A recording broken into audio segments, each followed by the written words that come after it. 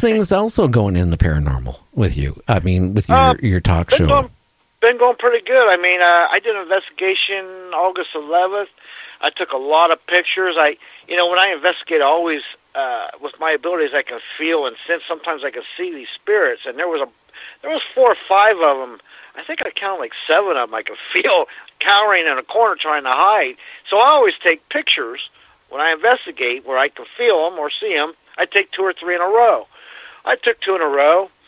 Didn't think nothing of it. I took a bunch of pictures, and about 3 weeks later, I'm still going through evidence, and I'm looking, I'm like, holy cow. There was a face plain as day of a lady, plain as day, sticking right out, and it was amazing. Wasn't in the first picture, but it sure was in the second one. Same thing. It was amazing, but it was just one of them things. Sometimes you can get them on pictures, sometimes you can't. Sometimes you get EVP, sometimes you can't. It's just, it's hit and miss. You never know. I know, Larry was saying, my guest for tonight, they were at this old church, and it was really creepy. And, and next to the cemetery, and his friend, Dan, wouldn't go into the cemetery. He felt really sick and all that stuff. So Larry, took his camera out and decided to take a couple of pictures of the window of the upstairs of this creepy church, right? Yeah. And he captured an image of a man and a woman that was not in the building physically. Right. Yeah, you never know. That's why I always take 2 or 3 in a row. That way, if you can compare the 2 pictures in a row simultaneously, and that's usually a good way to indicate if you've caught something, or it can debunk if it's a bug or moisture in the air, or if it's when you caught something, you can tell if it sticks out. I mean, this woman's face was plain as day. It was no getting around it. I mean, I know there's matrixing and pareidolia, but this one it really stuck out.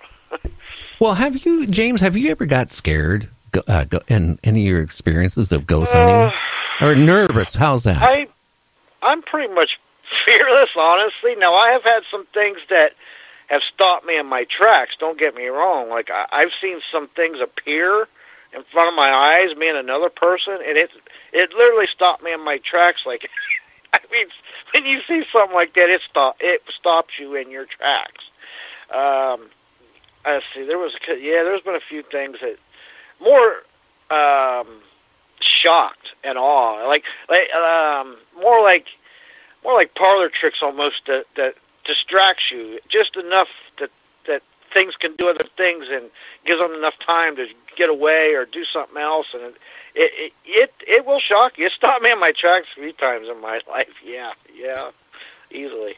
Well, hey, well, we've known each other now a little while. I got to ask you a question. What got you into ghost hunting in the first place? I was always just into the paranormal, and I always kind of had abilities, but I try to ignore them, when you're younger, and I try to ignore them, and then when I was about, I don't know, like in 1985 or 6, I was staying with my cousin, and there was an older man who died there, and where we lived with me and my cousin, my aunt, and every night he would move my clothes, man, and I was like, what is, and I knew it, and I was trying to ignore it. I didn't want to be bothered with abilities and stuff. I'm like 20 years old or, 22.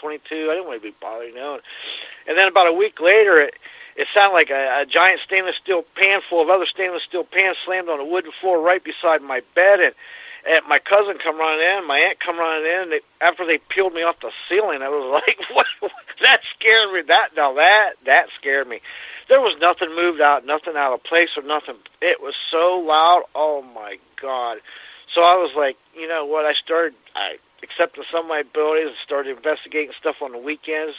And it was different, back in the 80s and 90s. It wasn't like now. It was like, really hush. So I would do it on the weekends. And I don't know, I was just into it, just wanted answers. And I've seen so much, I don't need any more answers, that's for sure. But that's what pretty much got me going into it. I know I've had some weird things, like running in with a friend of mine, with a Bigfoot that time, with a doctor up in the Canadian Rockies. Then I had that problem when I, managed a camera store in an old building in Tacoma. I had a creepy thing there. But, it's been two other weird things that happened to me when I was a kid, about 6 years old or something. I was just mentioning before you called that my parents would send me to Oakland, California, like for most of the summers, to spend with my grandmother, Sally, and then my uncle and his kids. And my grandmother lived in an old, because Oakland was old, old apartment building, and the bedroom, was huge. At least it was when I was that age, It's yeah, and it had a walk-in closet, but the bed would pull out of the closet and kind of fold down. And right. It was really eerie, and had a lot of like windows and all that stuff, and like the doors were like with glass in it. Anyway, I remember one night that, I went to bed and, the light, I always slept with a light on, like a night light when I was that age. Yeah. All of a sudden, I watched a shadow come out of the closet and kind of go around all the walls, Oh, my. and then go back in the closet. And it freaked me out so bad at that in the morning, after I, I covered myself under, what is a blanket going to protect you? It's not going to protect you, Yeah. And I was thinking maybe going under the bed, but I was scared to go under the bed after that because I thought it would pull me in. But anyway, I told my grandmother, I said, I saw this shadow. And she goes, well, because she lived there like for 40 some years or more in that same apartment. Right. And she said, I've seen that numerous times. And you know what? I said, okay, it's time. Grandma, I love you, but I need to go to my uncle's house tomorrow. I can't stay here. It's time to go. I had to move out from my aunt and my cousin when I was like 22 because I couldn't take it no more. The old guy was I was like a beacon in the night to him, and I didn't want to be bothered, and he wouldn't let me sleep, and it was like, I got to move. Oh, yeah. I had to get out of there. It was awful. And the other time is, my parents bought their house in Seattle, West Seattle, in 1951, I believe, because I was born in 52. And they bought it brand new. And next to us, in Seattle at that time, back in the early 50s, was this, parts of it was still kind of hicky areas, Yeah. even in Seattle. And so the people next to it, or the guy next to us had and he was old. He was like in his 80s. He had like a little farm thing. He had like maybe 2 acres, all in, fenced in. He lived basically in a shack, and then he had a shed. And one day, I used to go there and, play with this stuff, and then he'd come chasing after me. But one day, we found him hanging in the shed. He hung himself. Oh, man. So, then, whatever relatives he had, they came out and must have sold the property because they bulldozed everything down and built a brand new house. And then our neighbors moved in the house, all of a sudden, they would come over and talk to my parents all the time. Too much, actually. They started saying, man, this house must be haunted for some reason. Things are moving, doors are slamming, all this stuff. And, then my dad says, well, don't you know what happened? And they explained that the prior tenant of that property hung himself. Right. Yeah, a lot of people don't realize land could be haunted. You could build a new house on something. That doesn't mean it can't be haunted or affected by spirits from past history of the land. Oh, yeah. For sure. Now, it's funny. Oh, go ahead. Now, this is supposedly, people are not used to me taking calls yet. I just started I'm not used to it either. I just started that last week. So I'm happy to get 1 or 2 phone calls on Friday at this point because, but I got a true story for you if that's what you're wanting. Oh, that's what I want. But I just was going to tell you, last night I broke over 193 people. 193,000 people. That's terrific. That's up 30-some thousand from the last time I talked to you. Yeah, that's great. It's growing. That's great. But yeah, let's hear the scary story. Well, I'll kind of give you the backstory of it. When this happened with what I just told you, that story of my aunt and my cousin, and it was like couple weeks later, I moved to the East Coast, over to Rhode Island, Massachusetts, over in there, and started a job I was a foreman of. And on the weekends, I knew a couple of people there that were friends, and the one guy I knew, I would use him I would investigate on the weekends by myself, always by myself, and I used him, my friend that I knew, he lived in Fall River, Massachusetts. And actually, at the time, I was living about, a block or two from the Lizzie Borden house in Fall River. And he would give me spots. He knew all the local spots that were, not famous, but very haunted or whatever. And every weekend I would go check them out, investigate them or whatever. Well, this went on for about a year, maybe 2 years, year and a half. And anyway, it come to Halloween of 1989, I think, or 88, somewhere around there, one of them 2 years. And he'd give me these directions, and sometimes he would show me, but he didn't. He said, I don't want nothing to do with it. Here's the directions. You want to go, go. So I said, okay, is that kind of weird? No biggie. So I go there. It's Halloween. I figure, it's woods. It's just woods.